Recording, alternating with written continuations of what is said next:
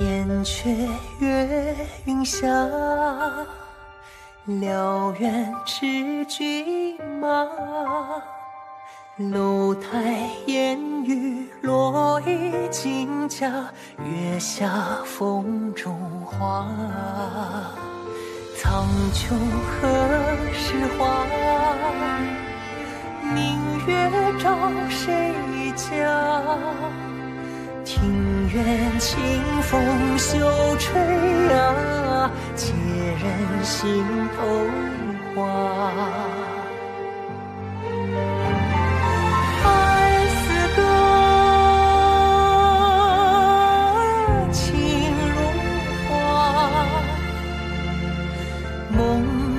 在我钗头花，那问天涯月逐家，谁让红袖惹天下。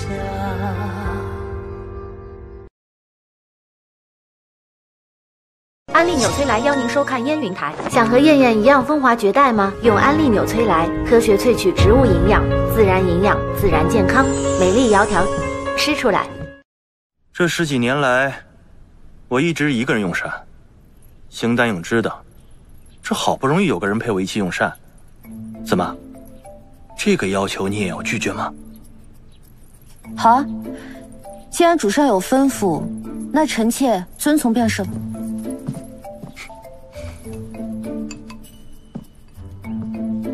是吧？你我总是要吃一辈子的。对了，过些天还得去土儿山呢，你我要跟很多大臣见面的。那些人可是很麻烦的，如果说让他们看出来你我之间不和的话，会生出很多事端。去土尔山干什么？夏纳波要开始了，朕刚刚继位，自然要跟各部族见面。你先了解一下情况。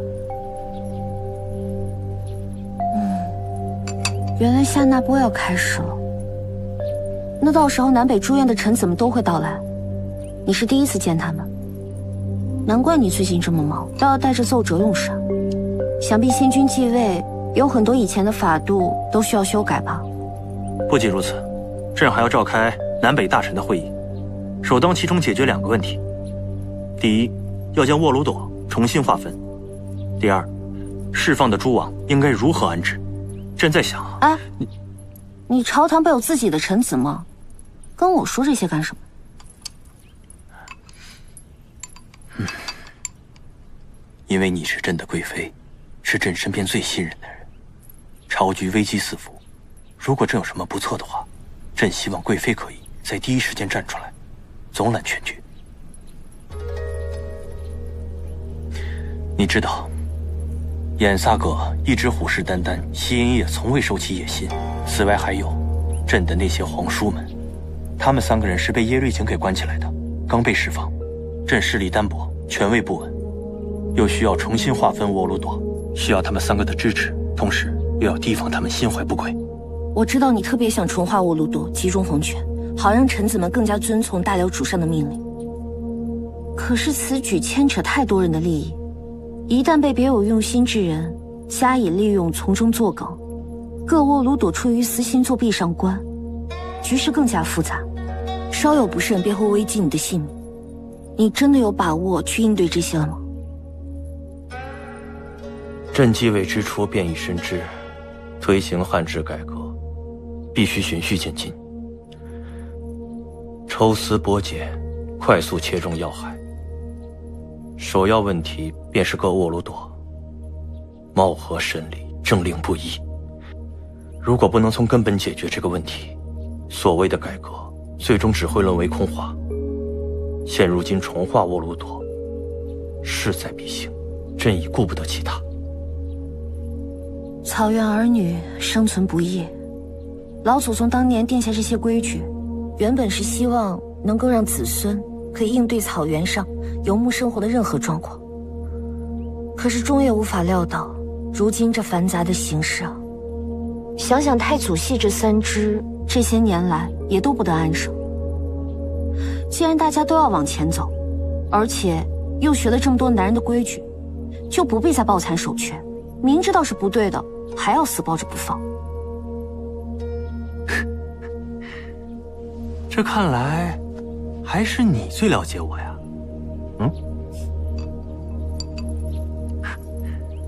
好了，我给贵妃夹块肉。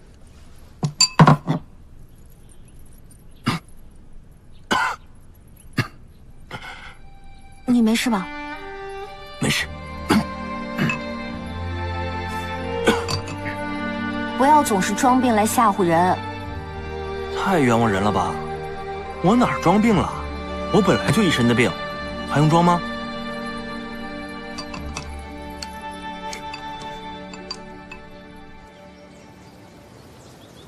明仪果然是个软骨头，到头来还是得把你给放了。他呀是看书看得昏了头，学什么以德服人，居然把他3个叔叔给放出来了。他以为血缘近一些就亲近一些，更可靠一些吗？真的是天真。你说耶律景为什么圈禁他们？还不是因为那3个家伙脑后有反骨。明仪啊，这么做就是作茧自缚。耶律景虽然残暴好杀，但是头脑清醒，知道防范诸王。这明仪啊，跟他爹一样，讲什么文治，我听说最近还要改革祖制。我看到时候一定会跟他爹落得一样的下场。来，高兄，听说主上让萧哥分走了你的宫位之权。是啊，主上说我劳苦功高，以后不必这么辛苦，那些个苦差事交给年轻人去干就好了，还赐了我10个美姬，摆坛美酒。哎，听说也赏了你不少好东西啊。主上也说叫我不必太辛苦了。如今我南院枢密使的职务被任给了侍坊。讲什么呢，高兄？你说咱们拼死拼活为什么？不就是为了高官厚禄、美女如云吗？这现在都有了，你还想念那些个辛苦干什么？啊？哎呀，听我一句，如今的主上是厚道人，不像先皇是那种乱杀人的疯子。是主上是厚道之人，可是却有不厚道的人不讲规矩，要架空咱们。先君才刚登基，他萧思温，退下。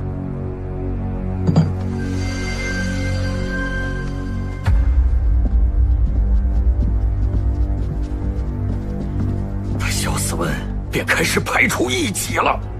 禁卫军瓜分了1半权力，郎君军干脆由他的侄儿直接掌控，这吃相也太难看了。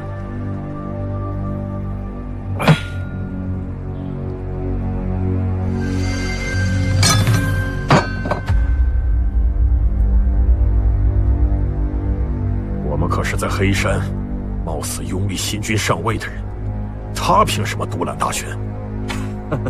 无非就是占了送他女儿入宫的便宜吧。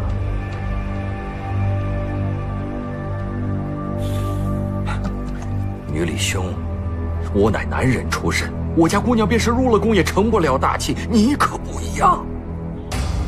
若能送1、2女子入宫，得了主上欢心，生下皇子，那将来也未必不可以和那萧思温争上一争。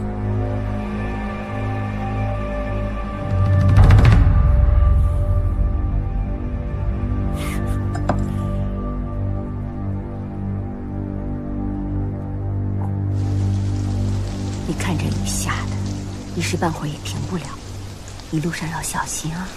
放心吧，娘。到了那边啊，要照顾好自己，要记得给娘来信啊。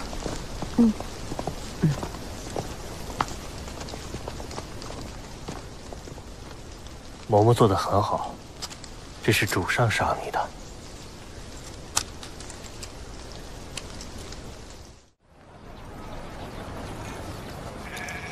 副里长，老族长又发病了，难受的厉害。我方才去过族长的营帐，不是好好的吗？怎么突然就发病？我不知道，你快去看看吧。废物，都应该杀掉。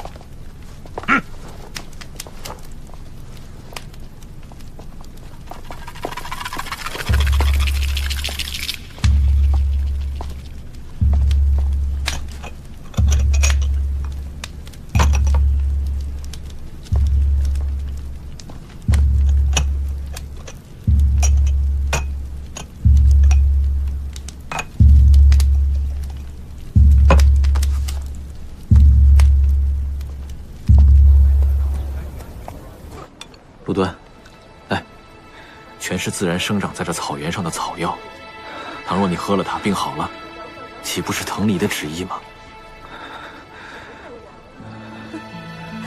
来，喝了吧。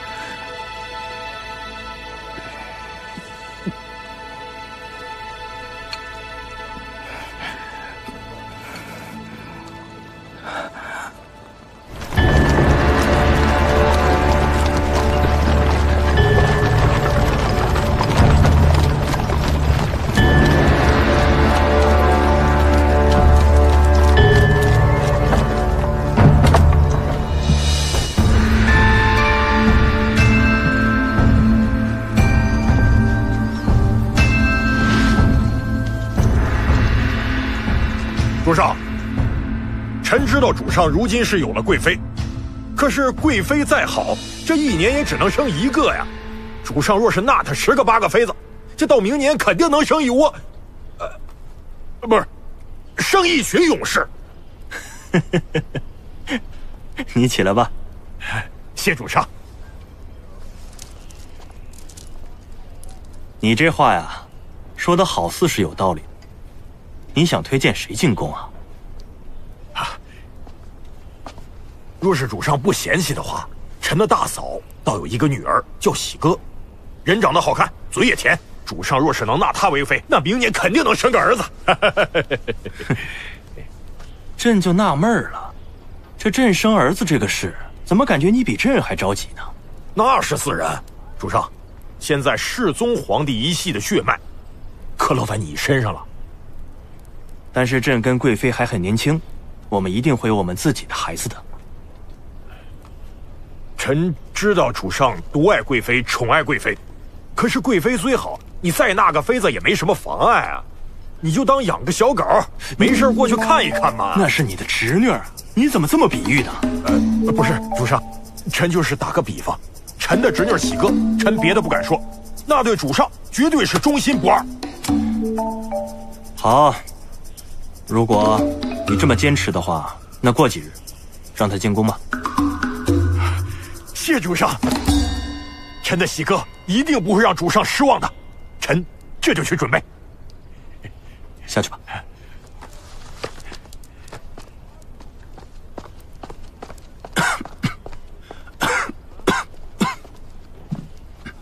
水。主上要是不喜欢，为何不推掉啊？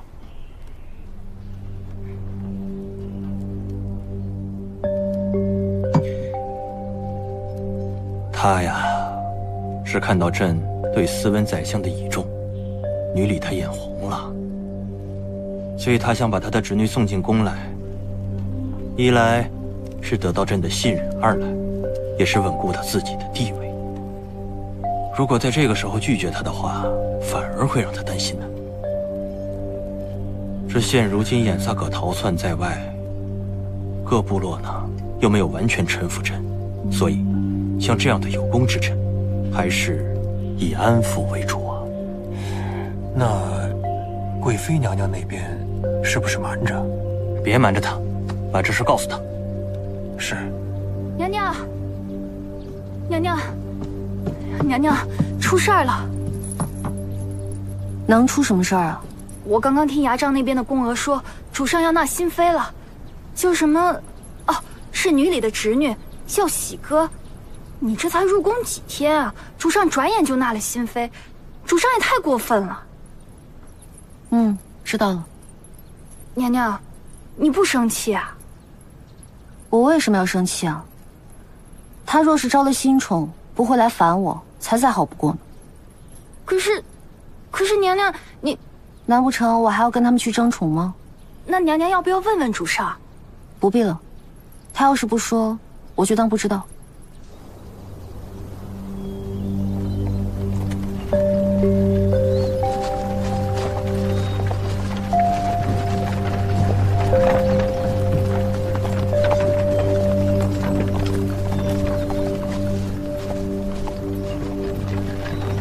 小姐，这皇帝的行营就是比一般的行帐漂亮。当然，这可是大辽之主住的地方。还有，不许叫我小姐，以后要叫我娘娘。是娘娘。对了，你们见了贵妃宫里的宫女，不许落了威风。你们俩可是我从家里带出来的，跟别人不一样。可是娘娘，咱们刚进宫就要和贵妃宫里不和，不好吧？那有什么？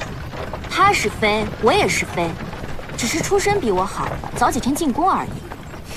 等我诞下小皇子，有我叔父的帮忙，我不信会输他什么。到时候，说不定连后位都能抢一抢。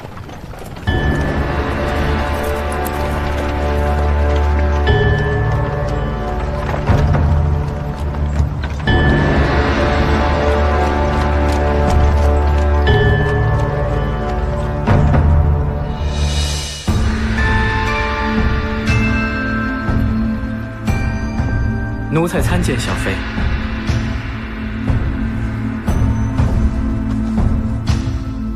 起来吧。谢小妃。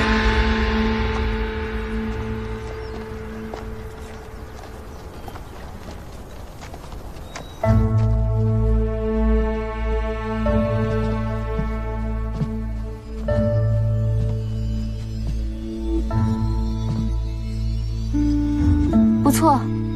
是个懂事的，叫什么名字？奴才忽略。好好干，只要你忠心办事，少不了你好处。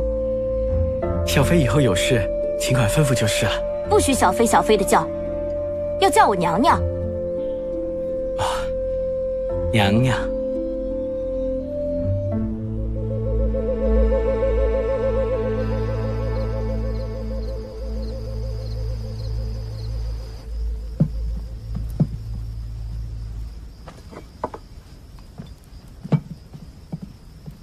娘娘，你不等主上一起用膳啦？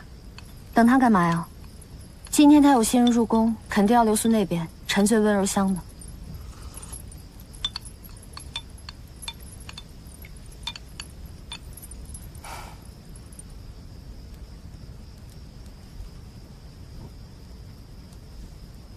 娘娘你真美，主上今夜肯定会被你勾住魂魄，再也离不开你了。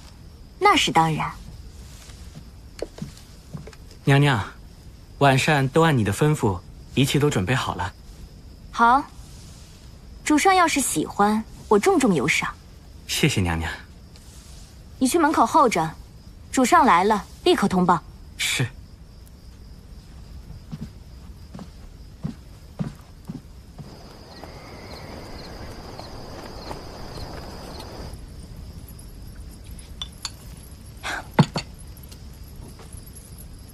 主上驾到，都免礼吧。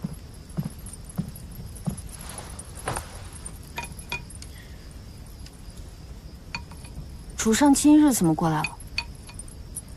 这每日都来这儿啊，不然去哪儿？你不是新纳了？什么？没什么。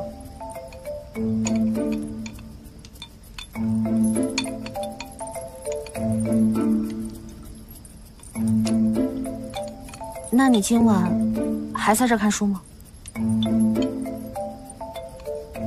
朕不在这儿，还能去哪儿？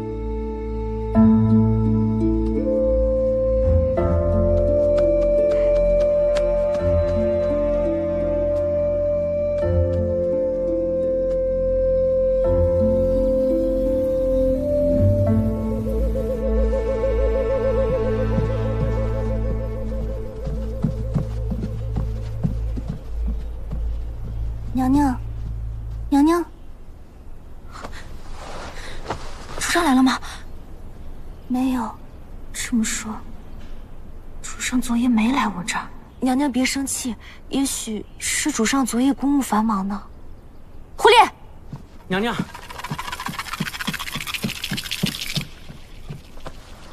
主上昨夜去哪儿了？奴才昨夜一直在帐外候着，没离开过半步。不知道啊。娘娘，你可别忘了，我叔父是行宫都部署，宫里的人和事都逃不过他的眼。你少糊弄我，快说，主上昨夜去哪儿了？娘娘，昨夜主上去贵妃宫里了。这奴才也是怕你气坏了身子，绝不是故意隐瞒你的呀，娘娘。好啊，我入宫的第一夜他就把主上拉走了，这么下我的脸面。亏我觉得她是贵妃，给她留面子，凭什么？她既然这样踩我的脸，那我岂能忍气吞声？也亏我不会白白吃的。让开！你不能进去，贵妃娘娘。让开！你不可以进去的，小妃娘娘，你不能进去。哎，你真是让开吗？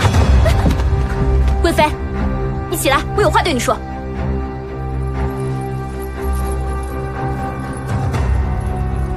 你就是喜阁小妃，一大早就闯入我的宫帐里面动我的人，不合适吧？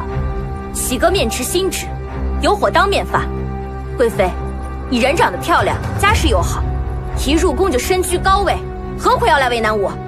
你也该想想，昨夜是我入宫的第一夜，也该给我几分薄面吧。娘娘慎言，主上和贵妃的事情，岂容你来编排？哼！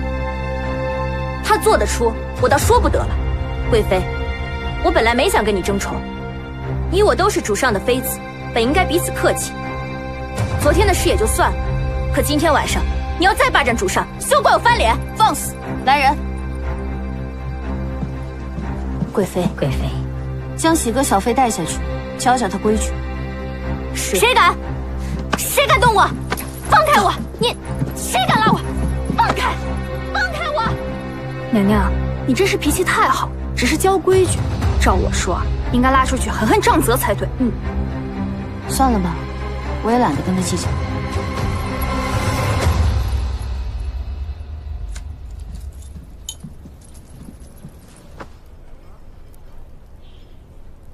只是教他规矩吗？贵妃娘娘出自名门，肯定不屑于跟喜阁小妃这样的小族之女计较。哼。那可为难了，你说朕总不见得再去纳一个出身名门的妃子去试探她吧？奴才知道，主上心里只有贵妃娘娘一个人。但是不知道燕燕，她什么时候才能知道这一点啊？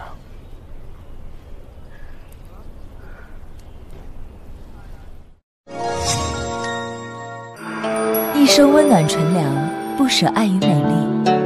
麦吉丽生物质石墨烯面膜，创新黑科技，焕亮纯净美肌。搜索麦吉丽拥有同款，和我一起守护美丽。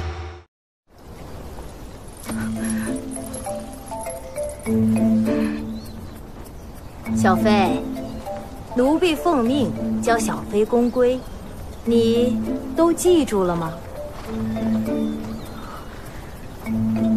小妃没记住啊，那奴婢就再为小妃念一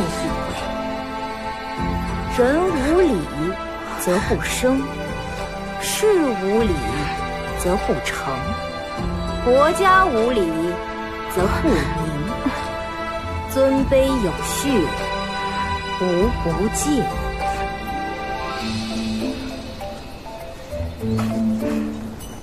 来，赶紧扶娘娘到床上躺一下，快！来，你们俩给娘娘敷一下。来，给娘娘敷一下。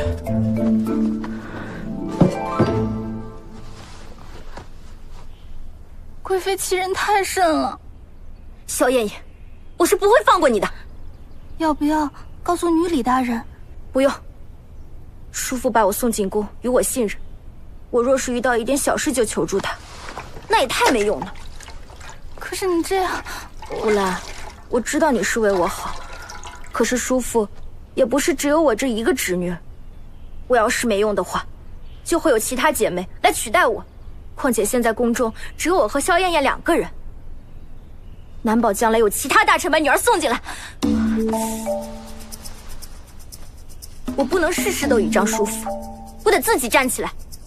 那你只是没想到萧燕燕她太过分了，我就是要讨一个公道。我到底做错什么了？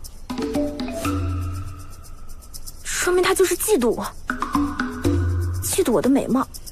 那我们现在该怎么办呀？狐狸，哎，娘娘，我听说宫里有2位太妃在。啊，是世宗皇帝的2位小妃，还在宫中。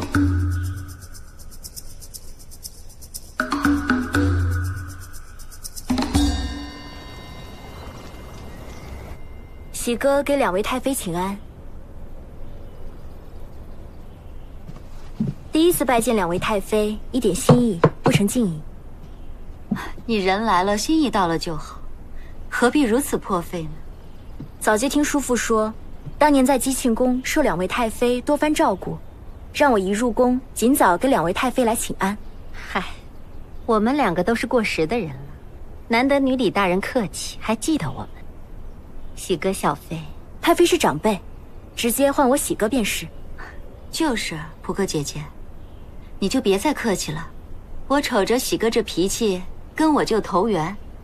如今也不是先帝那时候了，我们不必拒人于千里之外。就你喜欢爽利人，喜哥，你别介意，我们呐，这是谨言慎行惯了。谁不是从那个时候过来的呢？如今太妃娘娘不必再担心了，主上继位，一切都过去了。是啊，这一切都过去了。幸好主上继位了，这以后我跟辍里也好安享晚年了。这如今又看到你们这些新来的妃嫔，我也就安心了。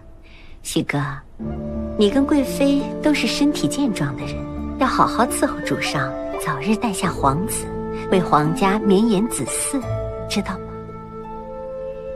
是。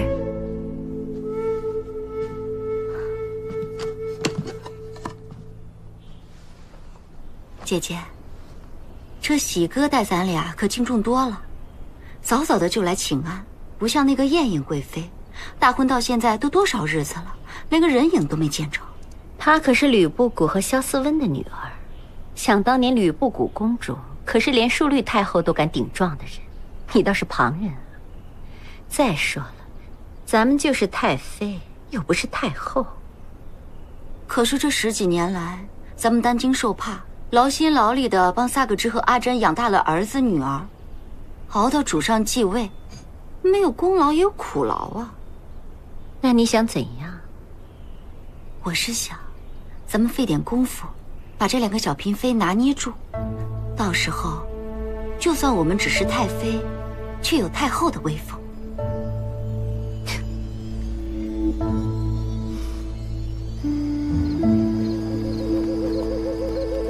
听说今日喜哥来烦你了，朕跟他说了，让他别来了。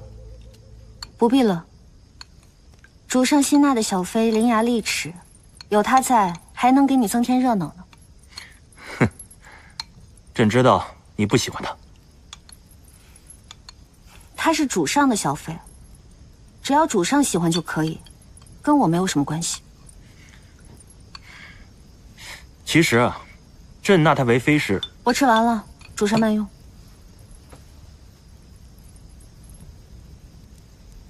好，那朕也不吃了。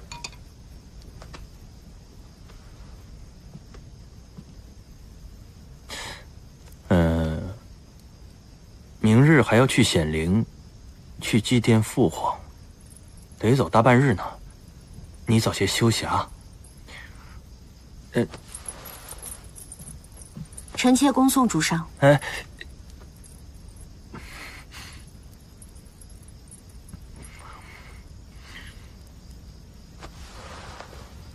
早些休息。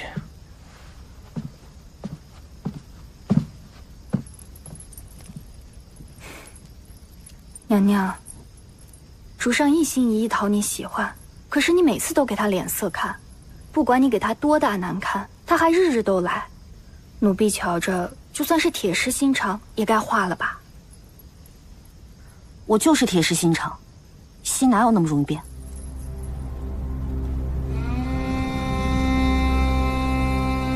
燕燕，虽然我远在日莲部落，但依然和你在同一片草原上。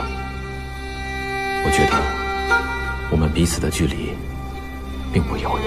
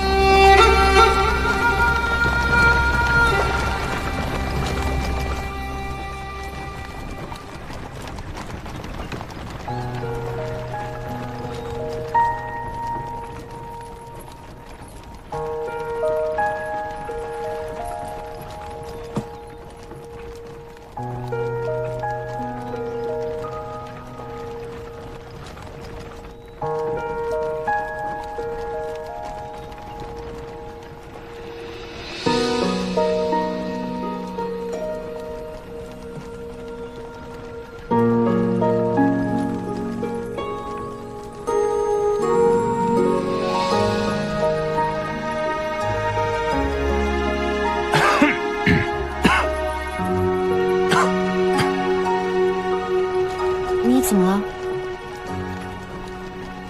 你终于愿意回头看朕了。你干嘛装病啊？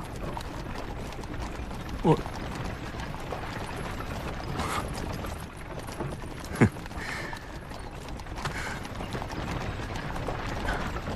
我们再下去吧。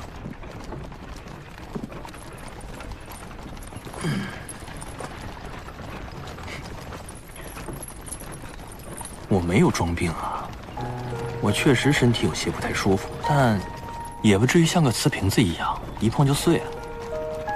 现在这车里没有别人，我这不舒服，也没必要硬撑着，你说呢？你说什么都有道理。朕知道，燕燕心里其实是关心朕的，所以朕很是开心。你是大辽皇帝，你深悉社稷安危，任何一个大辽臣民都是会关心你的。燕燕这个话是说给朕听的呢，还是解释给自己听的呀？不知道你在说什么。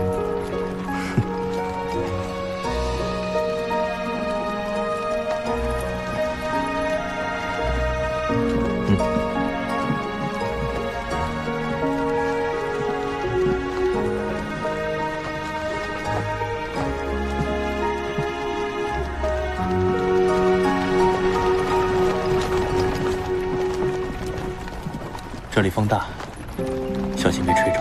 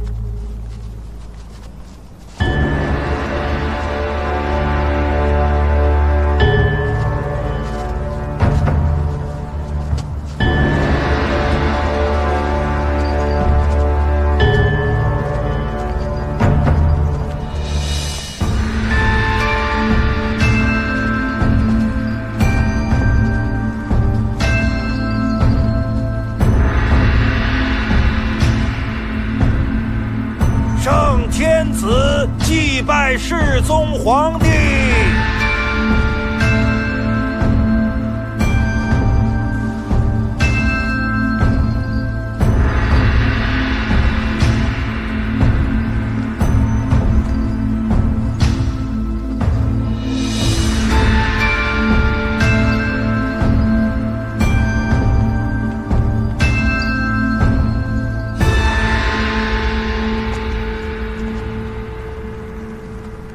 世宗皇帝仁厚爱民，内政修明，抚定内外，治大辽，民富国强。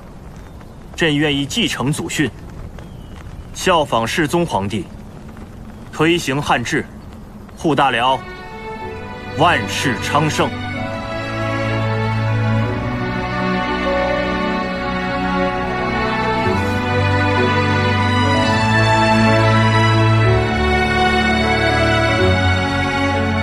这里的见闻让我更深刻地意识到，汉制改革不是留名青史的手段，而是真正关系到大辽子民福祉的必经之路。燕燕，大辽改革的路才刚刚开始。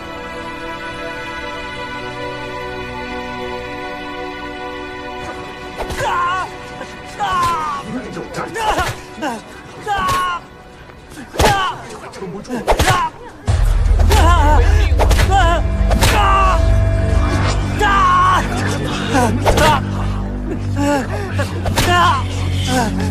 大胆贱奴，说，是谁让你谎传病情？又是谁偷偷潜入我的营帐？快说！脱离长老，小的知道错了，饶过小的一次吧。不说是吧？给我继续打！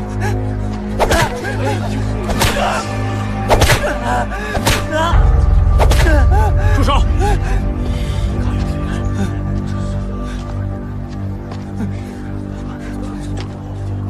谁让你住手的？继续打！你韩大人，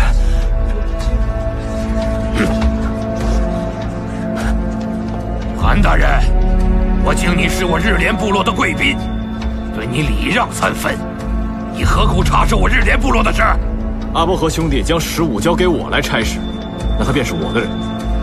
倘若我的人犯了错，也不该由你们来处置。哦，那这么说，指使他的人是你呀？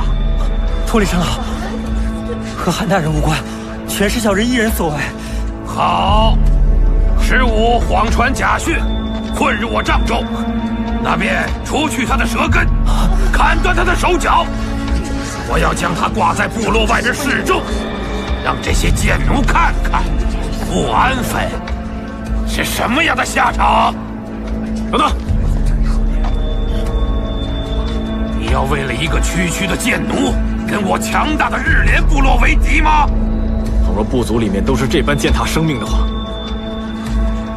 休怪我不客气。都住手！我的命要出事！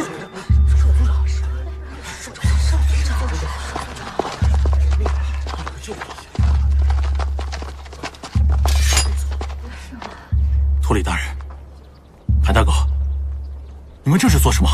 阿波和兄弟，你来的正好，我有事要问你。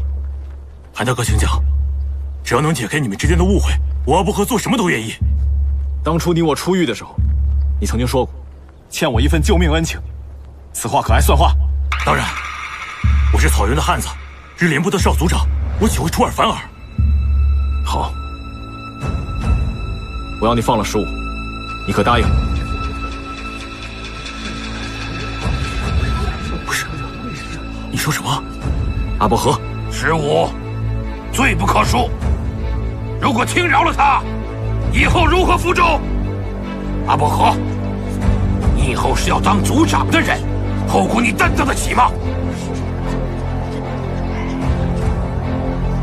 韩大哥，我是日莲部的少族长，我敬你为贵宾，为兄弟。只要你开口，我日莲部的女人任你选，牛羊任你挑。你何苦为了一个贱奴为难我？别的我什么都不要，阿波和，我只要你放了15。我再问你一次，当日你说过的话可还算话？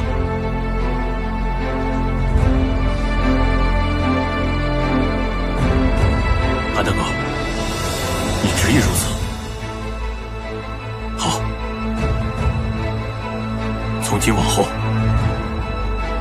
咱们俩之间的情谊两清了。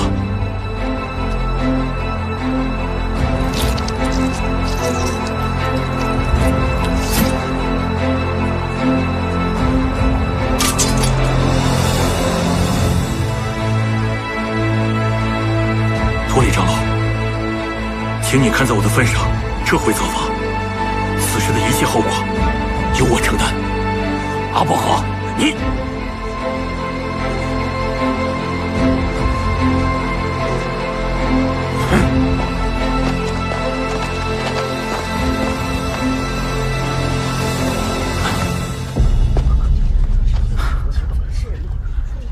你手上这一刀，我会还你。走。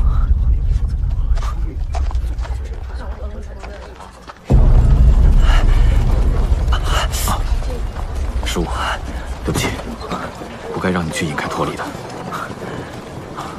对了，你受刑时为何不直接将我供出？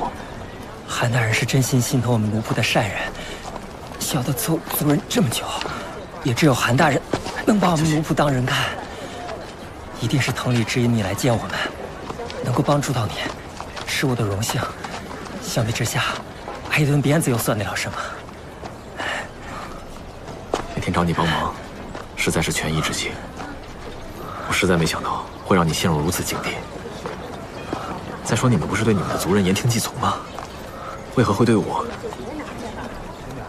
韩大人，你干什么？失误，快起来！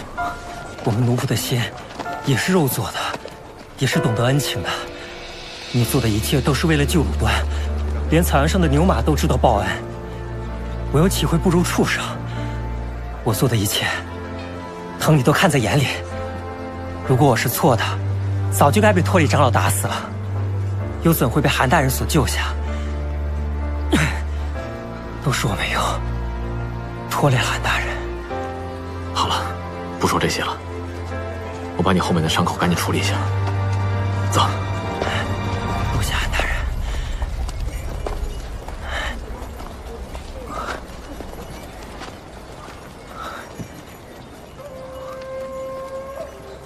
这些人怎么了？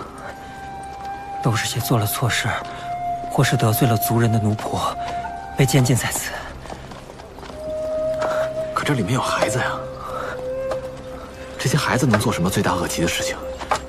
韩大人，我们这些奴仆，在族人眼里和畜生无异，只要惹得族人不高兴，那就是犯下了天大的错误。他们要被关到什么时候？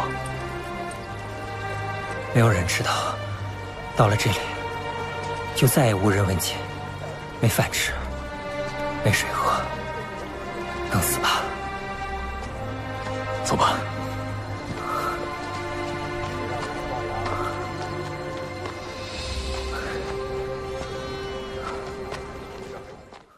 谁提笔亲自连绵着尘缘？